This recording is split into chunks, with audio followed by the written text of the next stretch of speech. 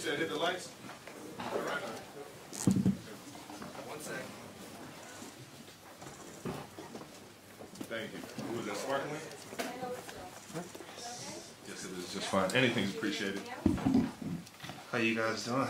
All right, if you want to address one of the guys individually, just say his name. If not, we'll just let those guys pick it up. We'll start with Vahe. Chris, and briefly, you guys, if you don't mind, could you just describe the feeling of arriving here and the sort of contrast between being tired and being excited, what that's like to be here now? The plane ride was amazing. We got to put the coaches on the back of the plane,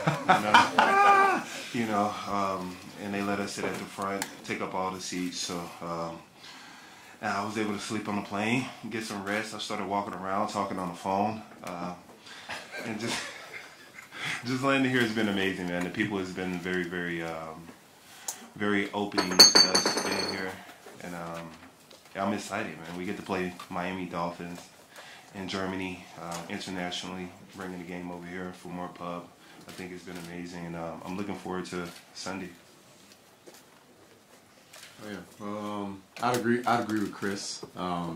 It's been really special coming out here. I love the atmosphere, all the energy that's over here, and we get to be in this, this world-class facility that they're able to partner up with to let us come and get our work done here and get ready to play a game on Sunday.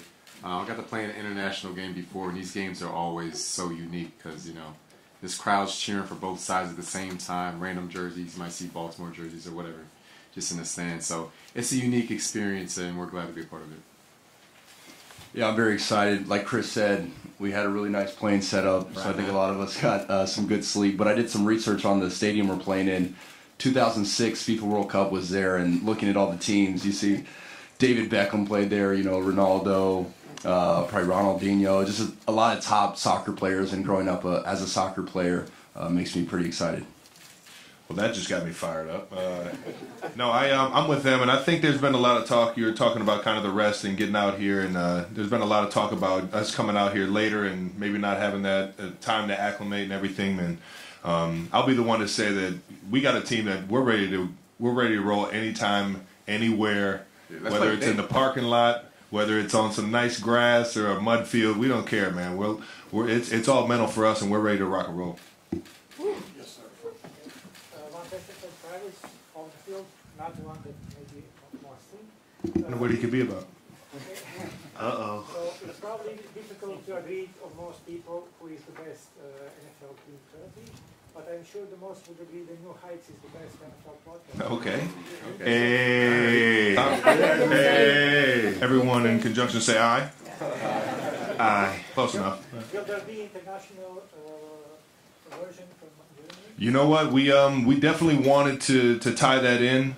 Next week being our bye week, we were thinking about maybe coming out here and having some fun because the game came out here. But that's just a lot of travel during a gruesome season. But I appreciate you asking that, and it's definitely being talked. Come over here and do some stuff internationally with New Heights, me and my brother. But if we do, I'm down. Sam, Travis, you said on the podcast that the offense has struggled. You don't know a time where it struggled this late in the season. Can you just expand on what you were referencing there and what it's going to take to kind of flip that? I think that looking back on everything in previous years, I kind of just was talking for the most part on how I felt at the moment and letting things run. And I stand by that this team has every piece that it needs to be great. Everybody can talk about whatever they want to talk about. That's our weakness. I know that we got a team that can put points up, and I know we got the coaches to be able to put us in a great position to succeed. And that's where we're moving going forward. It just takes guys to lock in and just be ready for those big time moments when we need them most.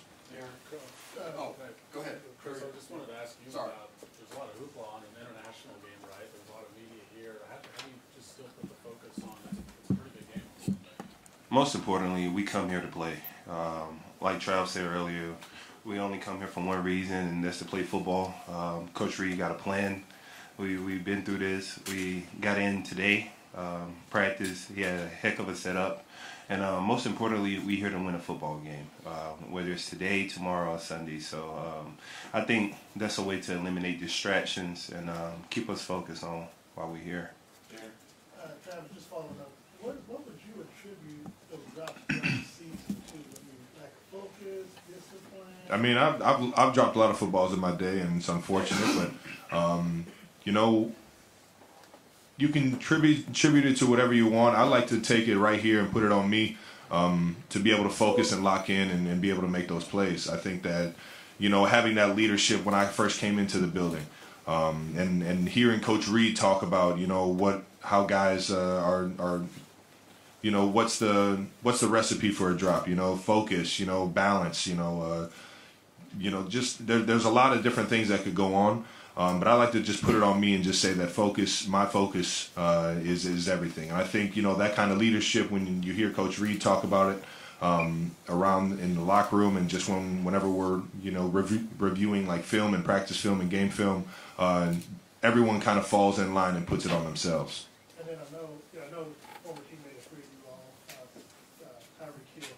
You know, when you hear him say that you all are going to get the business, I want to know from the defensive side of the football, how do you all take them as a challenge they're bringing, and what's it like facing Tyreek this upcoming weekend? You know, Tyreek is he's a funny guy, man. He's a fun guy. He likes to, you know, say his piece. He's always been like that, even just playing basketball in the locker room in Kansas City, you know. And I've seen him lose a lot of those games. So I'll leave it at that, and know that he's going to get a team that's ready to fight and ready to, you know, go all 4 quarters, or if it has to go into OT, then it has to go. But I know we're ready and we're prepared, and it's going to be a heck of a game for everybody watching here in Germany. I don't know what business he's talking about, honestly. Like, listen, man, we still got to get into play. As much as I love Tyreek, you know, sometimes we just talk a lot. We just talk, man. We just talk. But I understand. You know, he want to rile his crowd up, and I'll support it. But at the end of the day, when the pads come on and those lights on, and we still got to line up and play, right? So looking forward to it. For Travis, the NFL broadcasters are showing a lot of stats of how you've been better when Taylor Swift has been in the standing. Yeah. Is that a coincidence, or do you actually feel like a better player? I think it's pretty much a coincidence. I've had some pretty big games in my career. So yeah, I think it's a bit of a coincidence for sure. In the back, sir. Yep. Go ahead. Yep. A question for Travis. Last week obviously wasn't the game you planned to play against the Broncos, so what do you have to make better against the Dolphins this week, especially on the offensive side? Yeah, I think if you watch that game, there's a lot of turnovers, and the statistics for when you turn the ball over, they're not very high on winning. So the biggest thing for us is being able to control those turnovers, being able to control the drop passes. There's a few missed assignments, and I take accountability in all this. And I think everybody in that locker room on the offensive side is taking that same approach this week. Right here, sir. I wanted to ask Chris about the importance of togetherness in this team. It feels like a team that supports one another. Not only does it have fun on and off the field as well, but it takes accountability, like Travis said. I wanted to ask, how close-knit is this group, and how important is that for prolonged success within this organisation? I think it's important, very, very important, to make sure that we win together, we lose together, right? And I think it's significant, especially when you face adversity, that you guys come together even more, because to let them know that you're not alone, you know. Just because you drop a pass or drop a touchdown doesn't mean it costs us the game. Maybe I missed a tackle, maybe I missed a sack in a critical moment, which if we could have got it, then we could have got off the field, you know, not put the offense in that position. So I think it's more so it's understanding and leadership, holding each one accountable, and making sure we support each other through adversity. All right, we only have time for a couple more, so just work with me right here, sir. First of all, congrats Travis on the podcast. That's crazy, the amount of people that listen to it here. That's crazy, man. I want to know from you guys, if you could pick 2 active NFL players, any of them, and put them together for them to do a podcast, who would you pick? Starting with Chris. 2 active NFL players. Me and Travis Kelce. Gonna go crazy, right? Harrison, I always wonder how you do it. your heart throughout the entire game, and then the last second your feet go decides the game. How do you manage to stay focused? Yeah, that's a good question. I try to make every kick a big kick. So whether that's a practice kick or a first quarter extra point, if I can treat those kicks like they're big kicks, and when I do get to that field goal that might make the difference in a game, it's a routine kick that I'm used to, but it's never easy. But the more pressure I can put on myself, then when I finally do get to that big pressure-packed moment, everyone's like, man, how does he go out there and do it? Well, I'm used to that from practice, but it's a blessing to be able to play along these guys and on this stage and be able to go out there and do what I love. Harrison, do you still follow soccer? You call soccer, and do you have a favorite team or player, maybe even from Germany?